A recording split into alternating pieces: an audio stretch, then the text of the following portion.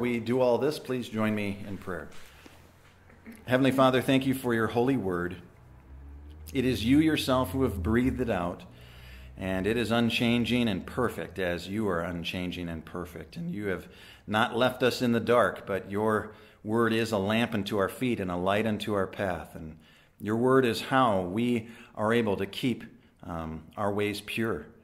Help us to have a desire for your word. And I thank you that you've already given us a desire for your word, which is why we're here. But as deep as our desire is now, Lord, please make it deeper still.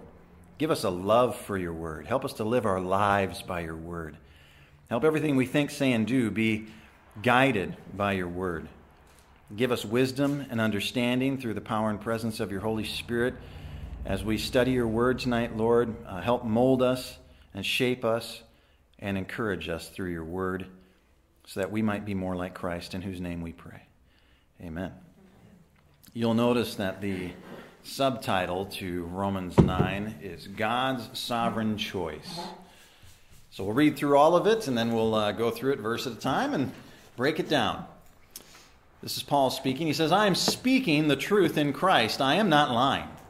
My conscience bears me witness in the Holy Spirit that I have great sorrow and unceasing anguish in my heart. For I could wish that I myself were accursed and cut off from Christ for the sake of my brothers, my kinsmen according to the flesh. They are Israelites, and to them belong the adoption, the glory, the covenants, the giving of the law, the worship, and the promises. To them belong the patriarchs, and from their race, according to the flesh, is the Christ, who is God over all, blessed forever. Amen.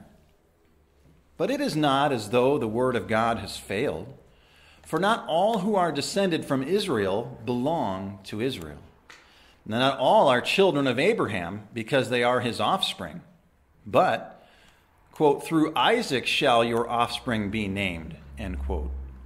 This means that it is not the children of the flesh who are the children of God, but the children of the promise are counted as offspring.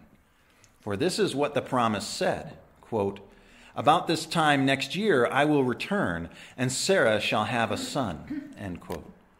And not only so, but also when Rebekah had conceived children by one man, our forefather Isaac, though they were not yet born and had done nothing, either good or bad, in order that God's purpose of election might continue, not because of works, but because of him who calls. She was told, the older will serve the younger, as it is written, Jacob I loved, but Esau I hated. What shall we say then?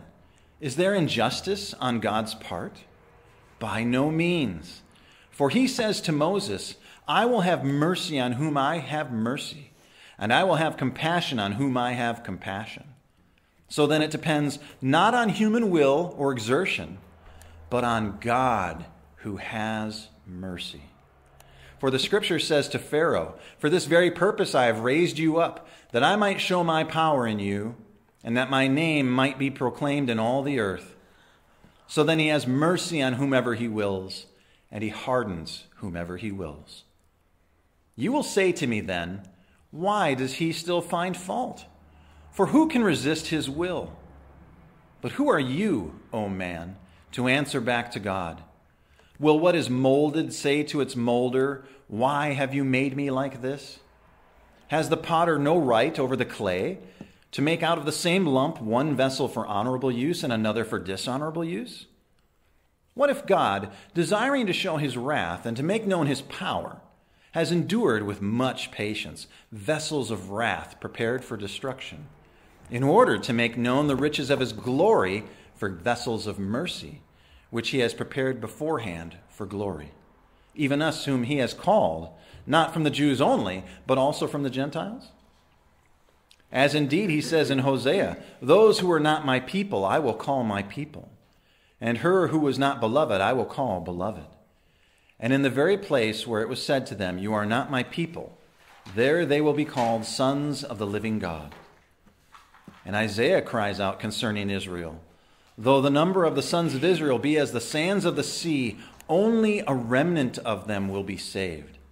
For the Lord will carry out his sentence upon the earth fully and without delay. And as Isaiah predicted, if the Lord of hosts had not left us offspring, we would have been like Sodom and become like Gomorrah. What shall we say then? That Gentiles who did not pursue righteousness have attained it? That is, a righteousness that is by faith? But that Israel, who pursued a law that would lead to righteousness, did not succeed in reaching the law? Why?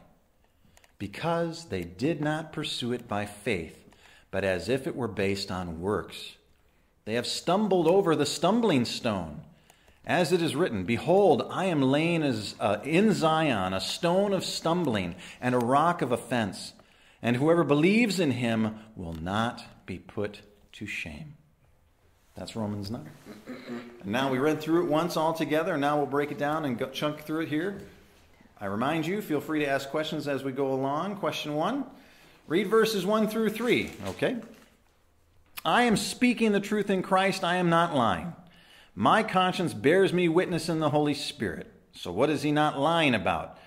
He says he's speaking the truth. He's not lying. He has a clear conscience about what he's about to say. And what he's about to say that he has a clear conscience about and that he's not lying about comes right in verse 2 and 3. He says, I have great sorrow and unceasing anguish in my heart. So Paul is speaking truthfully that he has great sorrow and unceasing anguish in his heart. Why? Verse 3. For I could wish that I myself were accursed and cut off from Christ for the sake of my brothers, my kinsmen, according to the flesh. So what is Paul saying there? What is it he's wishing is possible in verses 2 and 3? He's distressed over the fate of his fellow Jews. So what is it he wishes he could do for them? He wishes he could take their place. I wish I myself were accursed. I wish they had faith and that I was accursed. I wish I was cut off from Christ so that they could be connected to Christ. Is that wish? You understand what he's wishing for, right? Perhaps you've had a similar sentiment. Maybe you've ever been walking through a store and you see a young one, and they're in a wheelchair, or they're struggling with a cane, or you just see them in great distress, and your heart goes out to them, and you go, oh, I wish I could take their pain for them. It's that kind of sentiment, right? Oh, I wish I could take their place, right? And that's the sentiment Paul's expressing here, except he's talking about salvation. He's talking about faith. So is what Paul's wishing for there, is that possible? Is it possible for you or me to say, I give up my salvation so that person A can be saved instead? Is that possible? No. You're right, it's not possible.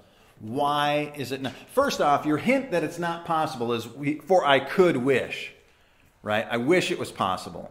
I wish that it was possible. So that's your hint in verse 3, right? That it's not possible. Why is it not possible? Because you're right, it's not possible. But there's a reason why it's not possible. You can't lose your salvation. God's the one that decides. God's the one that decides. These are good answers. Why else? I'll give you another reason besides the ones that the good ones that you've given already, and it is this. I can't save anyone. You can't save anyone. My life is not an acceptable sacrifice for someone's salvation, is it? As we've already seen earlier in Romans, there is only one sacrifice that is effective for the forgiveness of sins and for the imputation of righteousness. Only one, and that is Jesus Christ. I cannot, if I said, God, I give myself so that my nephew can be saved. I give myself so my nephew can be saved. God would say, that's not how it works. You're not a worthy sacrifice. I'd have to be perfect. I'd have to be righteous. And am I perfect and am I righteous? No. No. There is only one adequate sacrifice. That's why this is not possible. Even if somebody has the will to go through with this and say, I will give up my eternity in so that this person can have eternity, it's not possible. Because God decides, and because it has to come through the sacrifice of Jesus Christ and faith in that sacrifice. Does that make sense? That's a much better answer. Well, it completes the answer, doesn't it? It brings everything full circle. So you understand that this isn't just, well, if God was more loving, if he loved this person as much as I would, as much as I do, see, it has nothing to do with that. Right. And so it brings the answer full circle. So we feel good about verses 1 through 3? Mm-hmm. All right. Very good. And also, in some translations, it's, I wish that I myself were accursed, right? I wish that I was damned. Accursed means anathema or damned. So he's literally saying, I wish that I could give up my salvation so that they wouldn't be damned. But that's not possible. But it does give you a glimpse as to how Paul feels, right? And we understand his heart. He really is distressed here. He is grieved for his fellow Jews. All right, so let's move on. Question 2. What benefits and privileges did the Israelites have that Paul lists in verses 4 and 5? Let me read verses 4 and 5.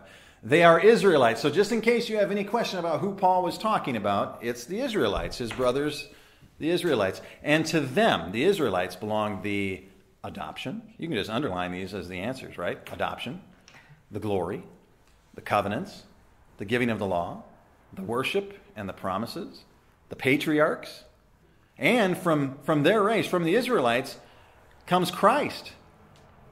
Those are all the benefits and the privileges that belong to Israel as God's chosen people.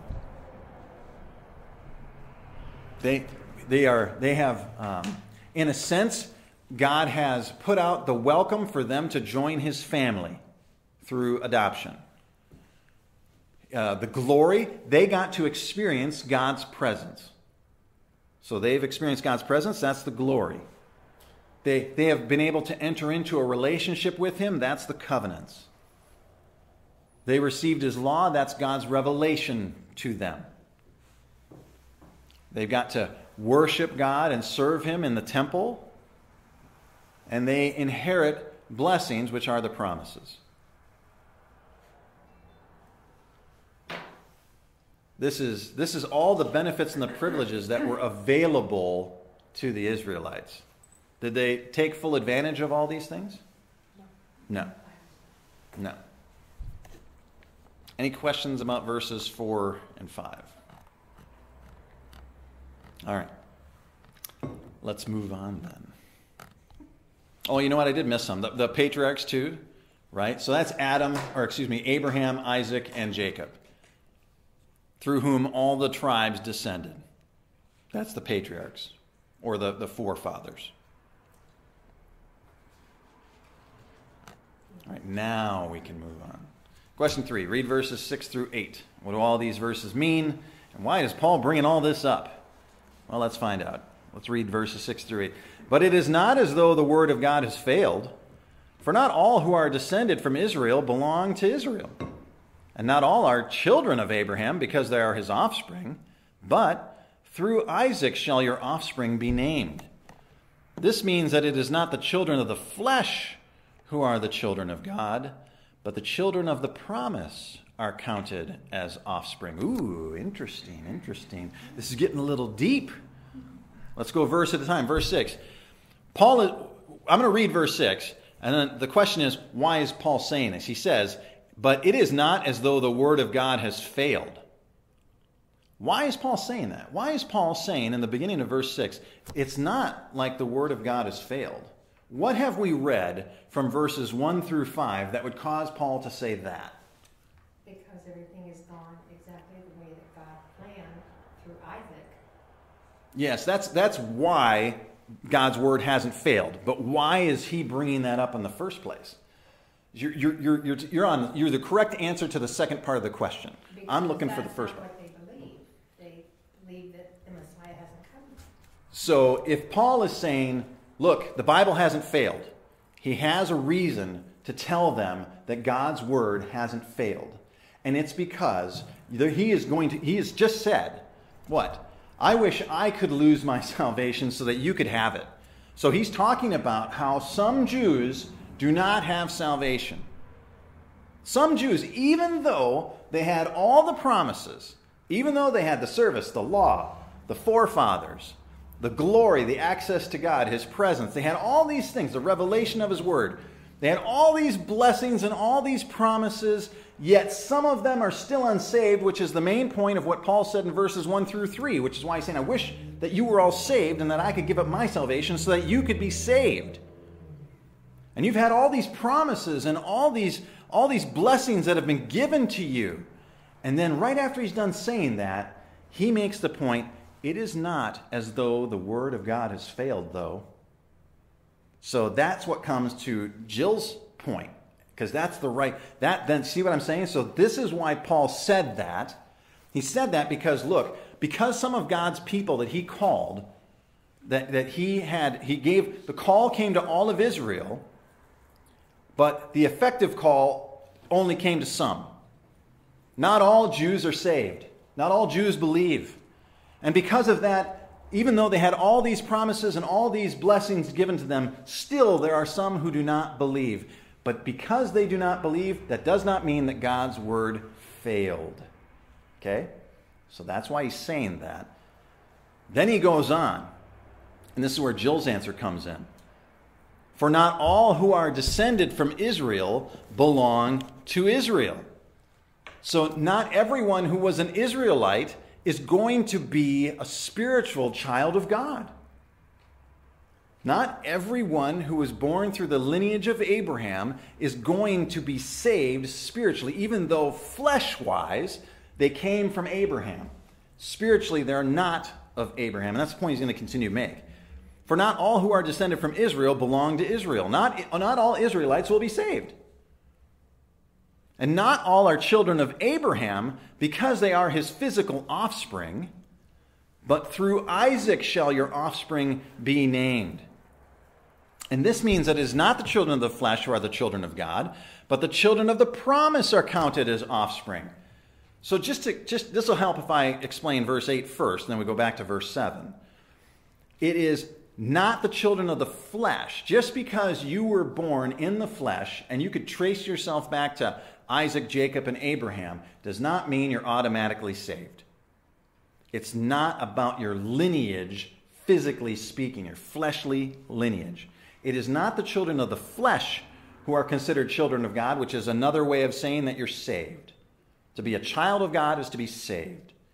And so it is not the children of the flesh who are children of God, but it's the children of the promise who are counted as his offspring. Many Jews appealed to their lineage to Abraham as their reason for them being saved. And this is proof positive that lineage has nothing to do with it. Your physical lineage has nothing to do with it. In modern terms, just because your mom and dad are believers doesn't mean that you're going to be saved. You know what I'm saying? That would be the modern equivalent. Same idea. Now we have where he's talking about Isaac, right? He talks about Isaac there. Jill, repeat your answer that you gave earlier. That's okay. That's okay. It's been longer than 5 minutes. Not all those who are true children of Abraham through Isaac are spiritual children, right? Abraham had one child of promise, and he had other children that were not children of promise. He's saying that the child of faith is the one who was his true spiritual descendant. In the same idea, those who are children of faith are spiritual descendants of Abraham. Not merely children by flesh, but children by faith. And Isaac was a child by faith. And he is who the promise of Jesus Christ came through, isn't it? And so that is why he's brought up there. That's why it's brought up like that. Not all Israelites, not all Jews are children of Abraham because they're his offspring. Sure, you might be a fleshly offspring, but we're not talking about that. We're talking about salvation. But through Isaac, through faith, shall your offspring be named. your spiritual offspring. This means that it's not the children of the flesh who are children of God, but the children of the promise, or the children of faith, are counted as God's children, as his true offspring. Does that make sense? Are we clear that just because someone can trace their lineage back to Abraham, that through the flesh, that does not save them? And that goes for today, that goes back in the time of the writing of this. The Jews were very, very, I'm a Jew, I'm a son of Abraham, therefore I'm a child of God, and I'm saved. I live however I want. Because nothing can change the fact that I'm a fleshly descendant of Abraham, and the word says that all of Abraham's descendants will be saved, right? That's what they really were counting on. Not on faith, not on obedience or trust, not at all, but on their flesh, on their connection to Abraham. And so this is not everybody who is a physical descendant is going to be an inheritor of the promise. Just like not all of Abraham's children inherited the promise, did they? Spiritually speaking. But Isaac did. And it's the same idea. There are some who are saved, and there are some who are not saved. Those who inherit the promise, they'll be saved. But they're saved through faith, spiritually, not through some kind of flesh connection or descendants. Any questions? It's a good thing. Because it is a very good thing. I don't think any of us in here. To our knowledge, none of us know, and probably not descendants of Abraham, right? And so, yes, Isaac was the promise born to Abraham through his wife Sarah. God fulfilled his promise to Abraham through Isaac. That's why it's a child of the promise. He had other sons, but his promise was fulfilled through Isaac. His faith promise fulfilled through Isaac. That's the linkage here. That we're talking about faith, we're talking about spiritual, and we're not talking about flesh. Because he had other children of the flesh. But he only had one child of promise. That's the idea here. If you're spiritually speaking, to be a child of Abraham is to be a child of faith. Anyone who is a child of faith is considered a descendant of Abraham, spiritually speaking. You and I are Abraham's spiritual children, even though we probably are not Jewish. Okay?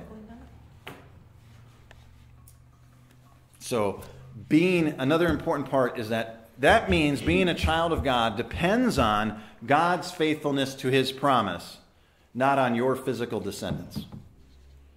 And there's going to be a principle there, right? Your ability to call yourself a child of God depends on your faith and God's faithfulness to his promise, not to physical things. Right?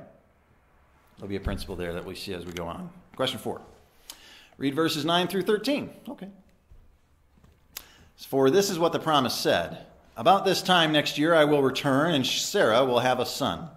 And not only so, but also when Rebekah had conceived children by one man, our forefather Isaac, though they were not yet born and had done nothing either good or bad, in order that God's purpose of election might continue, not because of works, but because of him who calls. She was told, the older will serve the younger. As it is written, Jacob I loved, but Esau I hated. So, let's go through these verse at a time. Verse 9. What promise is verse 9 referring to there? What? Say that again? Yeah, for this is what the promise said. About this time next year I will return, and Sarah will have a son, and the son that she was going to have is Isaac. That's quoting Genesis 18, verse 10. And I want you to pay close attention. We're in Romans 9.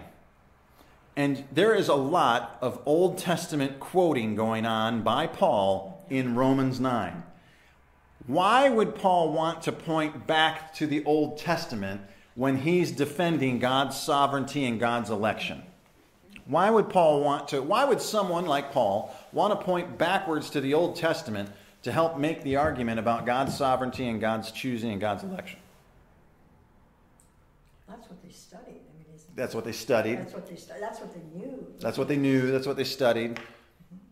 It would also show that this is nothing new. This is the same sovereign God who did these things all the way back in Genesis, right? He chose. He chose to fulfill that promise in Isaac. He chose to love Jacob and hate Esau. This is the same God, same characteristics, same everything, right? So if I'm telling you about Christianity, the fulfillment of God's Old Testament promises, but to you it's going to sound like this is a new religion. But it's really not. It's really the fulfillment of what you've been told all along.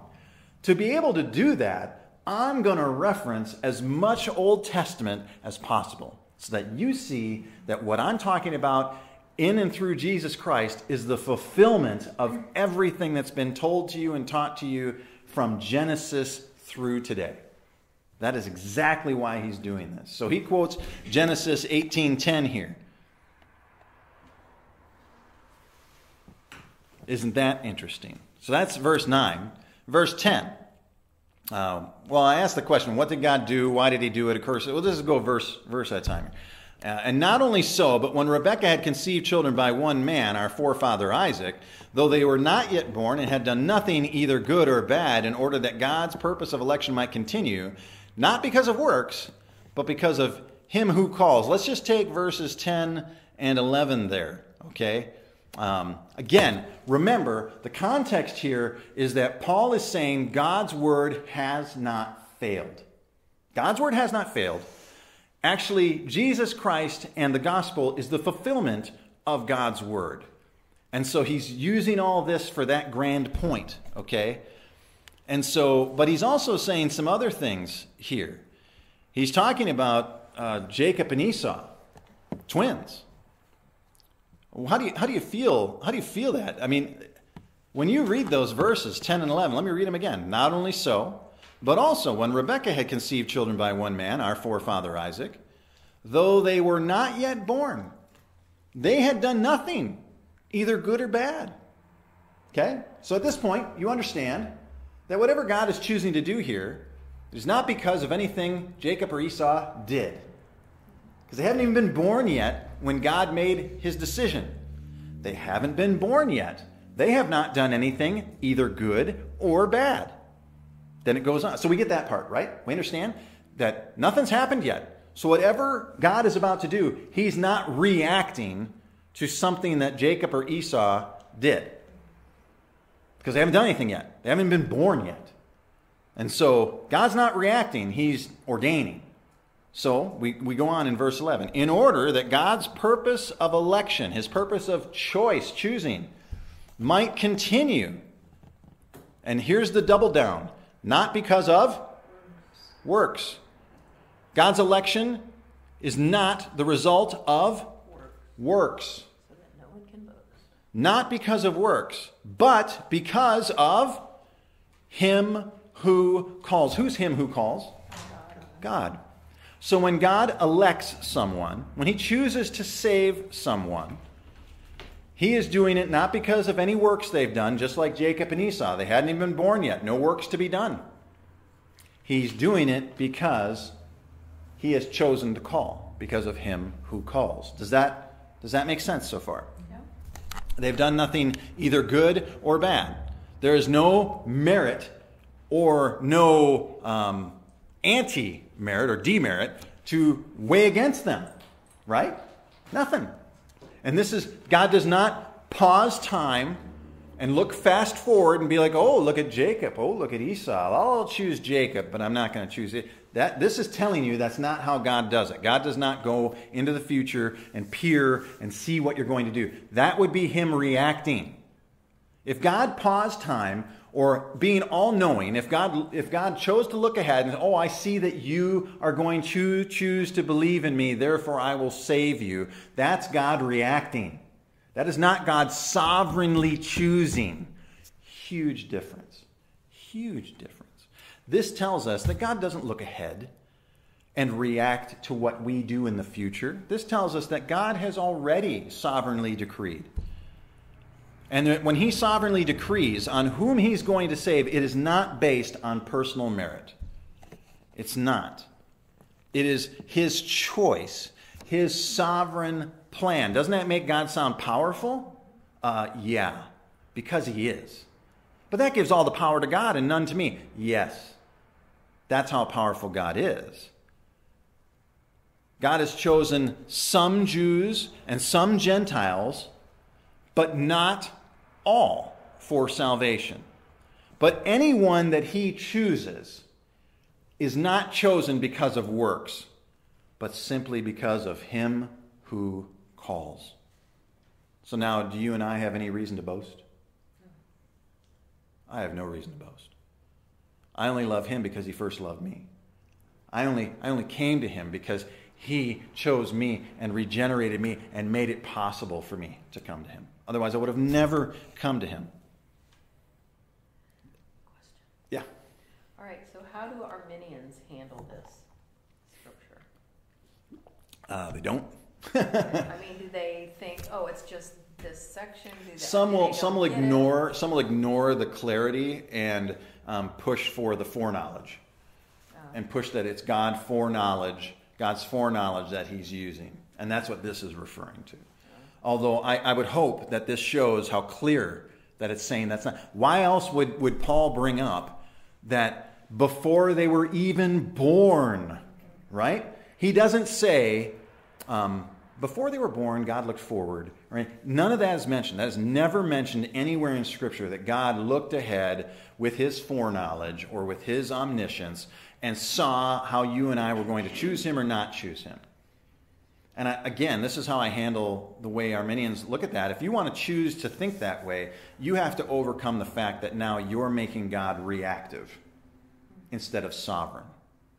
And it is quite clear through the context of everything we've read so far, but more than any other chapter in Romans, Romans 9 makes God's sovereignty abundantly clear. You've got to confront that then. And No, good. Your reactive statement would be a good, let's say comeback, but would be a good response when someone... Yeah, it would be doesn't that make God reactive? Yeah. If God is looking ahead to see if you and I are choosing him and then basing his decision off of our decision, it's putting me in control. And it's making God react to my decision. I don't see God do that. Like, that's not sovereign God. Michael, the other thing, sorry, this is kind of one of the 800 books that Tom bought at the conference was Hard Sayings by R.C. And this one is in that. So I was reading that. Yeah. I mean, it's God's salvation then is not attached to human effort. Remember that. God's salvation is not attached to human effort. This is gonna get doubled down again. Like, just in case that's not clear, it's going to be made even more clear as we keep going. I mean, even more clear. Pulled up the King James Version just to see if it said election. Say that again. Pulled up the King James Version just to see if it said election. And what's it say? It does. Yeah. It's pretty much the same exact verses. Yep. Okay, God's salvation is not based on human effort. Thanks. There you go, Kat. Now, why would it be comforting to know that God's salvation is not based on human effort? Because I'd never make it. Because we'd never make it. What's another way of phrasing that same thing? If God's salvation is not based on my effort, can it be kept by my effort? No. We could never. Can it be lost by my effort? Oh, yeah.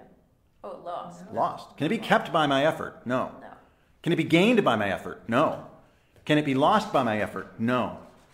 There is an eternal security that is built into God's salvation, where if you have been saved, you have been saved indeed. Christ will in no way cast you out. If you have genuinely come to him, it is because God has made that happen, and he will never cast you out. You can't earn it, you can't keep it, you can't lose it, because God has done all those things for you. And now you understand why the love for Jesus Christ in a Christian is so strong. It's so strong. Now you understand why believers were willing to go to their deaths without fail, without wavering, because of these promises. That you knew that you're saved, because I'm not saved by my effort, I'm not kept saved by my effort, and I can't lose my salvation by my effort. Praise God. We'll go on because there's so much more. Verse 12, she was told, the older will serve the younger. As it is written, Jacob I loved, but Esau I hated. That's Genesis 25. That's being quoted there. She was told the older will serve the younger. Now that's opposite of normal, right?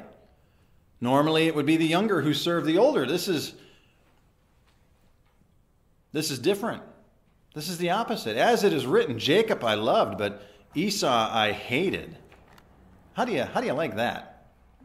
How does that make you feel? They haven't been born yet. They haven't been born yet. It might help you to know that the I hated part, it's a verb, of course, but a good rendering of it would be love less. Okay? In our vernacular, when we say hate, we attach a certain feeling to that, don't we? But if I say love less, you understand it a little differently, don't you? I think in our vernacular, it would be helpful to view this as Esau I loved less. Okay? But to a child, that would make me feel like I'm hated. Well, that's not why you need to expound Scripture. This is why you need to read Scripture together. And when you read a section like that, you're absolutely right. A kid is going to read that and be like, whoa. Yeah, you need to unpackage that. Adults need that unpackaged. Kids need it unpackaged too, so that they understand what's, I esteem him less. I love him less. God chooses to love one more than he loves the other. This isn't an emotional hatred. Because hate is very emotional. Yes. I think it's a very emotional word. Yeah, that's why I like the translation. And if you go into part of Bible study sometimes is doing that, going in and looking at the root word, right? When it says hated, then you go in and you find out, what's the original Greek word. And so you go to like a Strong's book and you go into that and you see what the original root word is, and you see that, okay, it means to love less, it means to esteem less, and that helps you get a better grasp of what that word means. Because, again, hated is very powerful. And sometimes we have to be careful that the vernacular of our day might not be exactly how it was taken in the original. And so that's why I bring that up here. God has chosen in Jacob and Esau to allow one to experience divine judgment and the other one to experience divine mercy. That is what the sovereign God has decided. That's what he's decided. This is quoted, the Jacob I loved but Esau I hated is from Malachi 1. This was Malachi looking back at this. And he was looking at it from the perspective of, you have two different nations that came out of Jacob and Esau. You have Israel and you have Edom. And so you have two different nations that came out of this. Nationally speaking, God chose to show more love to the Israelites and less love to the Edomites. That's why Malachi brings it up, is under that context. But it applies here as well. One was loved more, one was loved less. Right? God gave his divine mercy to one and chose to not give it to another. Sovereignly. So, question 5. How do these verses we've read so far illustrate God's sovereignty? What is God? What's it mean that God is sovereign? Never makes a mistake would be perfection or righteousness. What was that? All-knowing. All-knowing, that would be his omniscience. When we say that God is sovereign, so what's a word that is inside sovereign? R-E-I-G-N? Reign. So he fully reigns. To be sovereign is to be in complete control. When we say that God is sovereign, we are literally saying that God is in control and reigns over everything. Everything. That scares some people. Some people don't like that because then when bad things happen, they feel like they need to defend God and say, well, God is an all-loving God. And so when these bad things happen, it can't be because God is allowing it or purposing it, right? So some people don't like the doctrine of sovereignty, but it is all throughout the Bible. But some blame God, too. Some blame God. So, again, I ask, now that you understand what sovereignty means, how do the verses we've read so far illustrate God's sovereignty or his rule over everything? The verses we've read so far, how do they illustrate that? Jacob I loved, but Esau I hated. Basically. God's sovereign choice as to who he would bless and love and who he would love less and allow to go to divine judgment. Just everything that's been stated about election, wouldn't it? It's God's selection, God's choice. He has the sovereign right as creator to do whatever he wants. He has the sovereign right as creator to do whatever he wants. He is sovereign. We are blessed that our creator is sovereign, and that sovereign creator is righteous, holy, and good, because he didn't have to save any of us. None of us have a right to be saved. None of us can say to God, you are unjust, because it is we who are unjust. It is God who has decided to show in his great mercy, to show any mercy at all, to beings who are completely unjust. Now, we've mentioned the word election a bunch. I want you to understand what election is. That's why I asked the question, what is election? It is God's choice. You can say God's selection, God's choice. I'd throw the word sovereign in there just to remind yourself, hey, it's God's sovereign choice. So every time you read the word election in the Bible, it's referring to God's sovereign choice. That's why when you hear me pray, sometimes we're praying for somebody's salvation, I say, Lord, may it please you to save blank. Right? I'm acknowledging that it's his sovereign will whom he will save. May it please you, if it be according to your will, right? These are ways that we indicate God's sovereignty, and in his power and sovereign rule over all things, he is the one who saves. So he's the one who gets to choose whom he shall save and who he won't save. All are due divine judgment. In his righteousness and justice, all are due divine judgment. In his mercy and love, some are spared from that. How does that doctrine of election make you feel? Does it make you feel all comfortable, all squishy and warm, or does it make you uncomfortable? You've heard me say this before. I'm going to read to you a portion of Scripture from Luke. This is, and the reason I'm reading this is how the natural human heart and the human flesh reacts to God's sovereign election. Okay? I'll read this story, and when I'm done, you'll see this is how it reacts. This is the natural default reaction to God's sovereignty and election. This is Jesus in Nazareth. And Jesus comes to Nazareth. This is Luke 4, starting in verse 16. Jesus comes to Nazareth, where he had been brought up, and as was his custom, he went to the synagogue on the Sabbath day, and he stood up to read. And the scroll of the prophet Isaiah was given to him. And he unrolled the scroll and found the place where it was written, "The Spirit of the Lord is upon me, because he has anointed me to proclaim good news to the poor," the spiritually poor. "He has sent me to proclaim liberty to the captives of sin, and receiving sight to the blind," the spiritually blind, "to set at liberty those who are oppressed, and to proclaim the year of the Lord's favor." And he rolled up the scroll and gave it back to the attendant and sat down.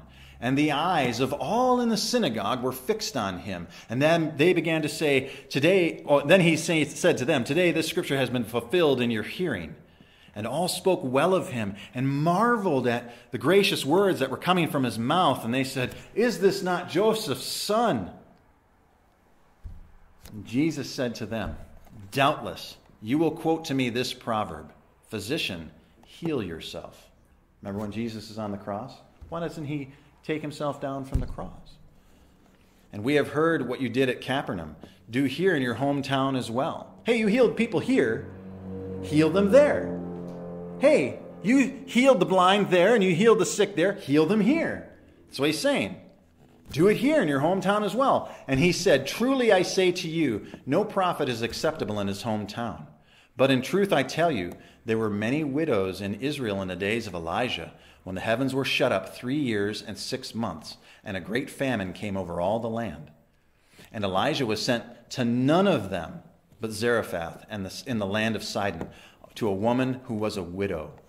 And there are many lepers in Israel at the time of the prophet Elisha, and none of them was cleansed, but only Naaman the Syrian." Do you see what he's saying there? Jesus said, "You're going to tell me," and he prophesied correctly, "You're going to tell me, 'Physician, heal yourself.' Take yourself off that cross if you're really a prophet and the Son of God. And if you're really a prophet and the Son of God, you'll heal everybody. You'll heal everybody, because what you've done there in that town, you'll do in this town too. What you've done for this person, you'll do with all people, right?" And what does Jesus respond with? Elijah only helped one widow during that famine, even though there was many people in famine. And Elisha only cleansed one leper, even though there were many lepers at that time. What's Jesus saying? What's he talking about? God chose to only heal one leper in Naaman with Elisha. God chose to only help Zarephath through Elijah. This is examples of God's sovereign election, God's sovereign choice. Okay? You follow me so far? Listen to how the people who are in the synagogue, who were just, "Oh, what gracious words come from his mouth, and is this the son of Joseph?" Right? They were all for Jesus just a minute ago. Listen to what happens after Jesus tells them God's sovereign election. God will choose some to heal, and he will choose others not to heal. Listen to their reaction to the principle of God's sovereign election. When they heard these things, all in the synagogue were filled with wrath. And they rose up and drove him out of the town and brought him to the brow of the hill on which their town was built, so they could throw him down off the cliff. But passing through their midst, he went away. Do you see? When people reject the idea of God's sovereign election so vehemently and so aggressively, they are doing exactly what the people in Luke 4, how they responded to Jesus when he brought up God's sovereign election or God's sovereign choice. God chose to heal some people in this town and not other people in this town. God chose to heal Naaman the leper, but nobody else. Does God have the power to heal all of them? Absolutely. Did he choose to? No. What about the widow? He could have helped all the widows. Did he? No, he chose one. This is God's sovereign election. And this tells you that this is what you should expect as the general default reaction to the doctrine of God's sovereign election is wrath, anger, no, rejection of it, no. But let me just give you some scriptures that give you more proof of God's election or God's choosing. This is John 15, verse 16. John 15, verse 16. "You did not choose me, but I chose you, and appointed you that you should go and bear fruit, and that your fruit should abide, so that whatever you ask my Father in my name, he may give it to you." You did not choose me, I chose you. Ephesians 1, verses 4 and 5. Ephesians 1, verses 4 and 5. "Even as he chose us in him." Who chose who? God chose us. Who chose first? God. "Even as God chose us in him before the foundation of the world." When did God do his choosing? When did God enact his sovereign election? Before the foundation of the world. Before Esau and Jacob were born, Jacob I loved, Esau I hated. Jacob I loved, Esau I loved less. See? Before the foundation of the world, that we should be holy and blameless before him. In love, he predestined us for adoption to himself as sons through Jesus Christ, according to the purpose of his will. Not for your dreams, it's for his will and according to his will. In other words, we're not the star in our own story. God is the star in every story. Again, Ephesians 1, verses 4 and 5. He chose us in him before the foundation of the world. So this is talking about those that he saves, that we should be holy and blameless before him. In love, he predestined us for adoption to himself as sons through Jesus Christ. Why? According to the purpose of his will. Listen to this. You'll like this one. This is Acts 13, verse 48. Acts 13, verse 48. When the Gentiles heard this, they began rejoicing and glorifying the word of the Lord. So they hear the gospel. They begin rejoicing and glorifying the word of the Lord, and as many as were appointed to eternal life believed. The gospel was preached to a large group, and as many who were appointed to eternal life, as many were chosen, elected, sovereignly. All those who heard that message, who had been elected or chosen by God, they were appointed to eternal life. All those who heard that message believed. And all those who didn't were not elected to eternal life. Get it? 2 Timothy 1:9. 2 Timothy 1:9.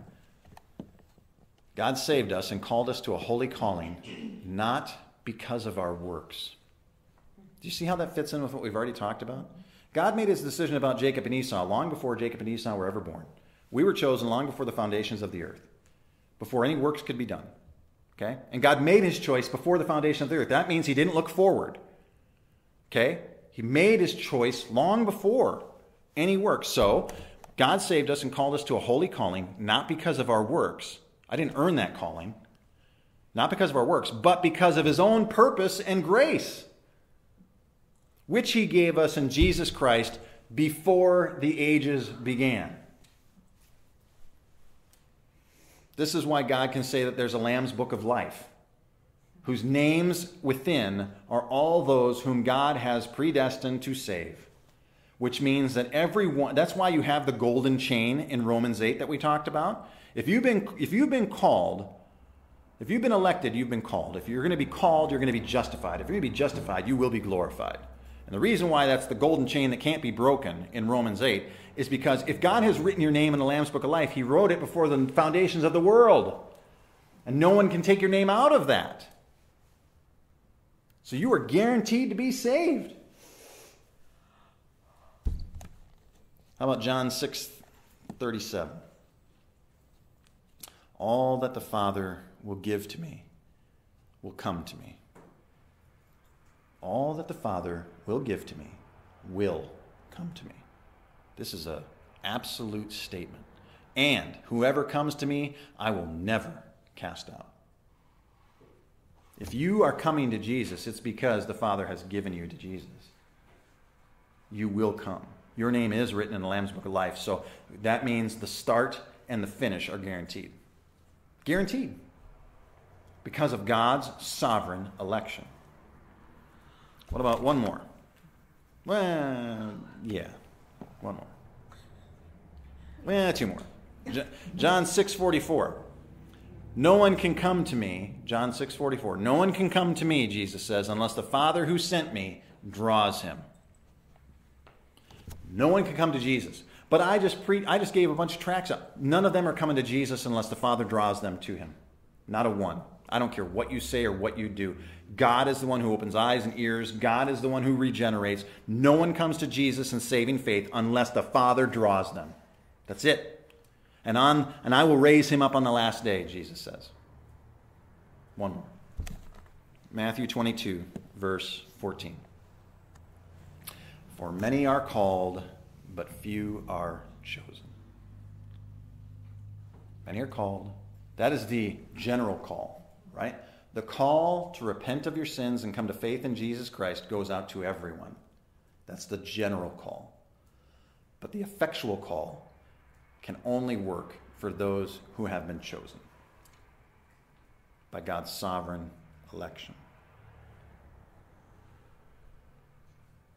Now, let's keep going. Question 6. Read verses 14 and 15. How does Paul answer those who may object to God's sovereign election? Right? I mean, he knows it's going to come. Let's go through these. What shall we say then? Is there injustice on God's part? This is why I asked you, how do you feel about God's election? I don't know. I don't know how I feel about it. Maybe you feel it's not fair. Maybe you feel God is unjust. How does Paul answer this? What shall we say then? Is there injustice on God's part? Is God unjust? Is God unfair? By no means. Strongest no in the New Testament. For he says to Moses, I will have mercy. I, the sovereign God, creator of all things, will have mercy on whom I will have mercy. And I will have compassion on whom I have compassion. Whew. So, is God unjust according to verse 14? No. By no means. How can you possibly accuse God of being unjust? That takes a set of cojones. You're going to call, you wretch, you're going to call God unjust? You viper in a diaper, you sinful person, you're going to call the almighty, unblemished, righteous God who is holy, holy, holy. You're going to call him unjust? I tremble for you. By no means God is unjust. He says to Moses, I'll have mercy, thank you very much, on whom I will have mercy. And I will have compassion, thank you very much, on whom I will have compassion. God is not unfair. He's quoting Exodus 33 there. You don't think God is fair? You don't think God is just? Here's my answer to that.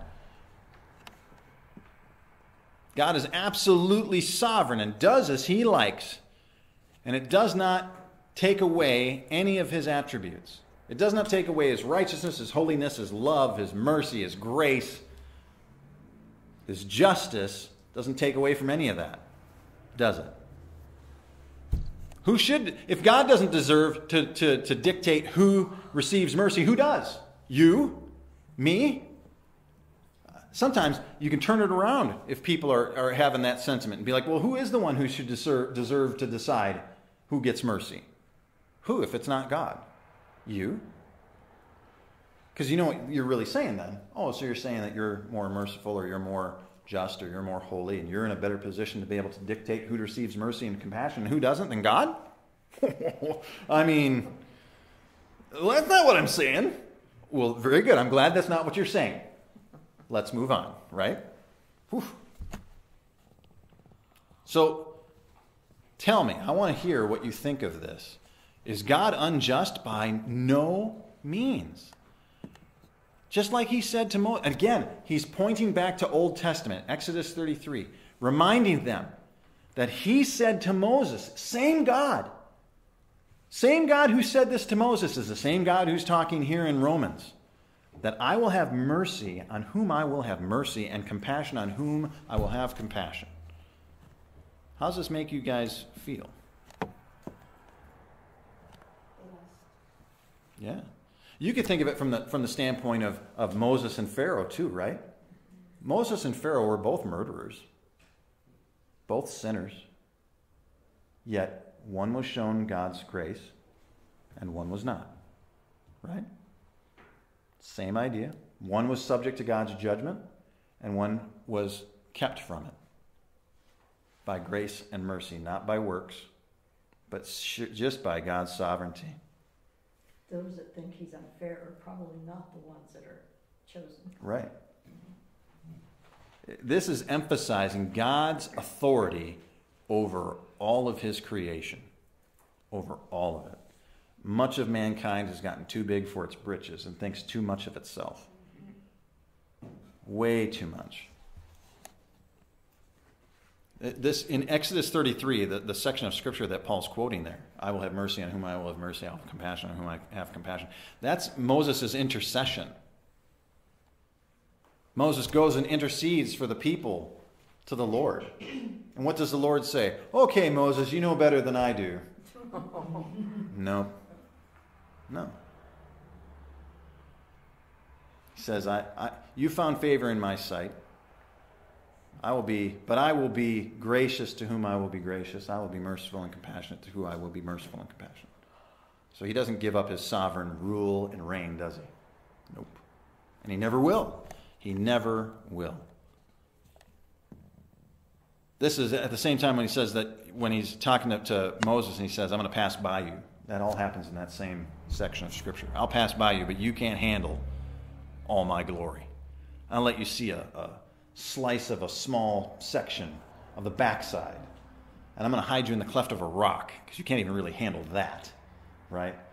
So, I mean, at the same time that God is sovereignly pointing out his authority over all creation to Moses, I'm going to have mercy and compassion. I will be merciful and compassionate, but I will choose who I am merciful and compassionate to.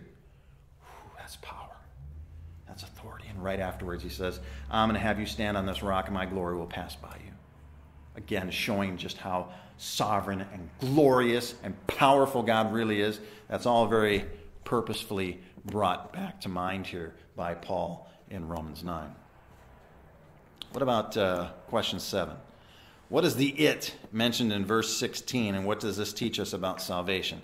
This is verse 16. Very important verse when it comes to election and salvation. Verse 16 says this, so then it depends not on human will or exertion, but on God who has mercy.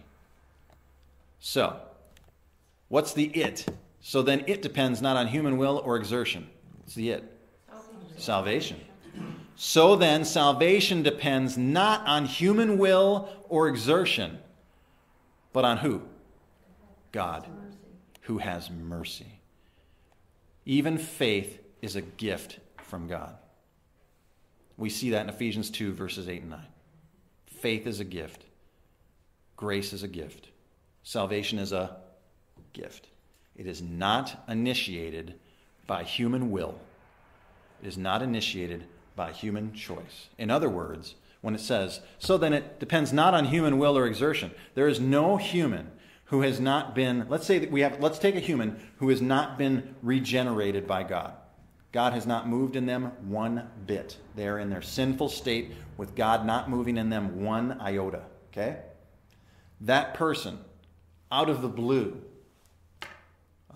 hears a sermon and says, well, I'm going to make myself want to be saved.